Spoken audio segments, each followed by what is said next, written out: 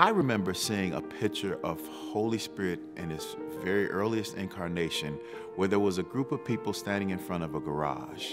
It wasn't palatial. It wasn't a grand chapel. It was a garage. They were real folk. And that all family is indeed welcome here.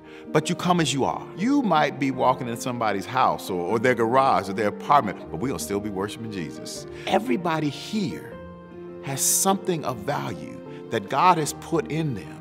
And all we have to do is look around and see it and recognize it for what it is. The gifts of God assembled to do God's work. When we first started, it was mandated. You know, Mama made you go. But as you continued in the ministry and in the process of it all, it became a family. I really, truly don't know where I would be if there were not a Holy Spirit Lutheran Church. I can't even imagine.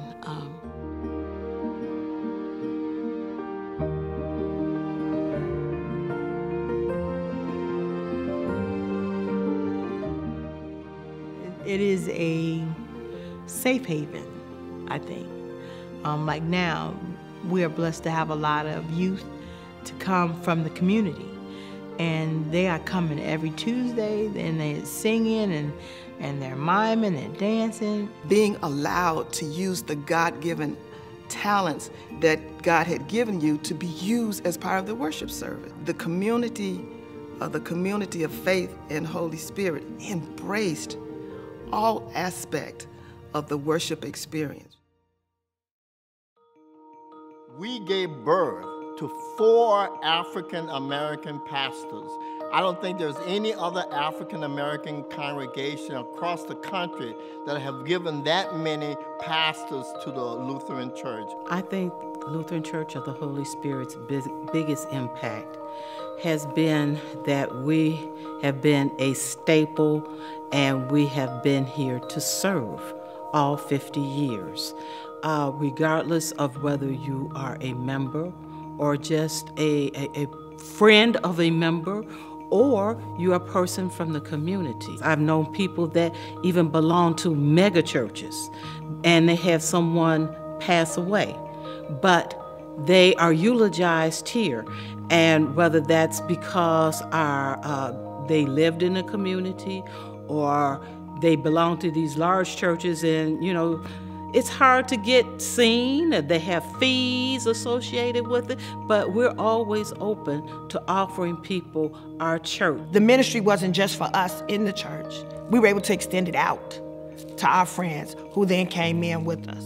Even those of us that don't go to church all the time, somehow we have a real relationship with God.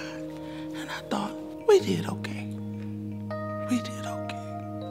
There are things that people do that you remember, but one of the things that you always remember is love. You never forget it, and you never forget it who you received it from, because it's always there. Holy Spirit exhibited the attributes of Jesus Christ. And that is peace, love, joy, kindness. And those are the things that stick.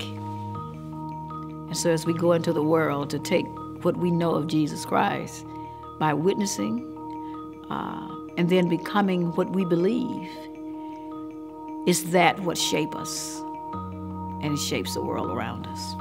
We do not know what is in store for us.